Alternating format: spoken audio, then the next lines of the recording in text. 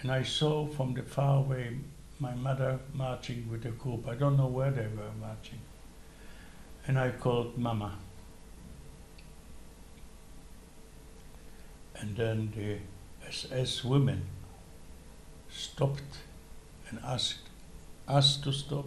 And she said, who was the one who called Mama? And I said, it's my mother. What's your Häftling number? What's that? And when we came back from what you called work, it wasn't work.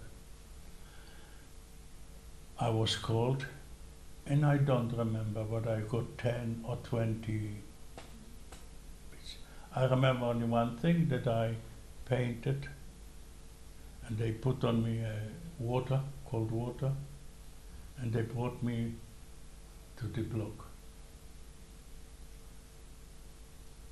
That was the last time I saw my mother. I haven't seen her again.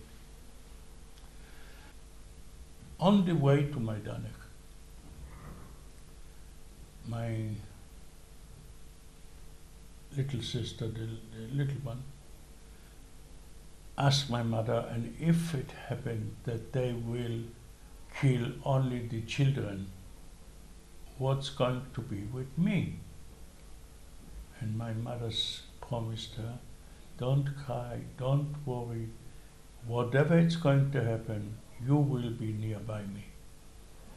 My mother was selected for life. That's why I saw her.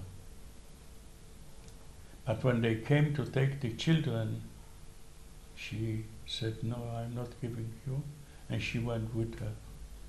And when the older sister heard that Mom and their sister, and she didn't know about father and brother, because we were in block